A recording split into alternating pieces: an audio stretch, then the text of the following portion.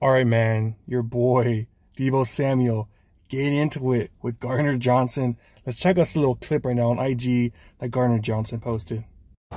Another thing, bro, listen, don't be friendly when you see me. Because you be so flashy. You better hope, bro. You better hope all that talking you be doing when we see y'all, whatever round it may be.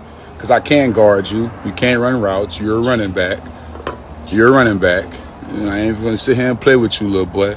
Just because you got a little bag, people gave you a little clout, man, you ain't nothing, bro. Stop playing. All right, man, what do you think about this whole situation, man? They're going back and forth.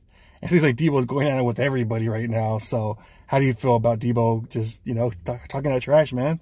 I like it because this is going to give him a little bit chip on his shoulder, give him a little bit of edge.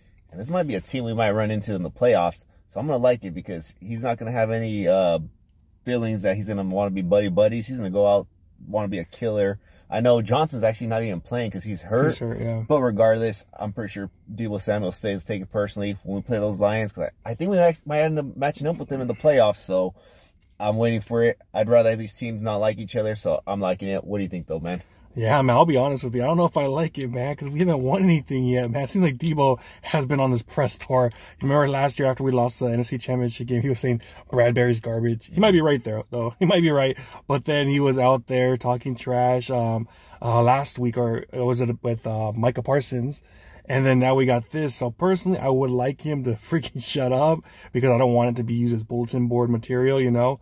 So, I know how it is now with these guys. These are like Twitter hands and stuff. So everybody seems to be doing it. Personally, I just don't like it. I remember during, what was it, last week when they got in a fight with the Cleveland Browns before the game, he got his shoulder, and then supposedly it was the first play where he messed up his shoulder. It could be true, but who knows? He could have got messed up in the fight. So I just want him to control his emotions and not be too, I don't know, hyped up because we still haven't won it yet. And last year, he had a disappointing season. He wants to make it up. He said he wants to make it up. He's doing a good job. But still, I just would like him to be quiet and kind of be like Purdy or Bosa, let the play do the talking. But everyone's different, so. Yeah, because I was going to say, like, maybe don't have to talk back to everyone. You don't have to listen to everything that's coming out of everyone's mouth.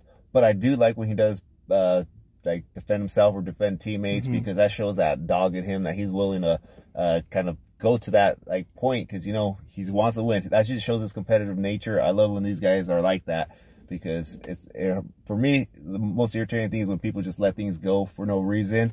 So I like this out of Deebo. I know he doesn't have to deal with everyone, but if somebody comes after him, because I believe Johnson was the one who started this, right? Well, he made the initial tweet. So he was just defending himself. It's not like Deebo went out there to kind of just go after this guy. Same thing with Micah Parsons. Micah Parsons was kind of going after Kittle, and then that's Deebo's boy, so he kind of defended him. So I don't actually see Deebo in the wrong right now. I think maybe Johnson probably took a shot at Deebo was because Deebo was talking trash to his boy Bradbury because he was with the Eagles last year.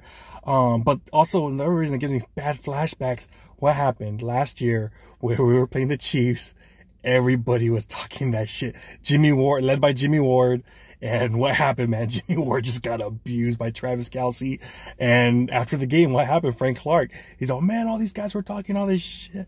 And we freaking had that as bulletin board material, and we backed it up. So that's why I don't know if I like it, man. So, I mean, all these other guys have to back up Deebo, man, because Deebo's been talking this trash, but everybody's got to back up, and he's got to back it up too. Remember the 2 years in the NFC Championship game, that fourth quarter, no catches, nothing happened against the Rams. I know all of it was not his fault because obviously Jimmy Garoppolo's a quarterback and he misses open guys. So, but he's got to back it up. He's talking all this trash. He has to back it up. If he does it, he's a legend. If not, man, he's like another Crabtree, I guess.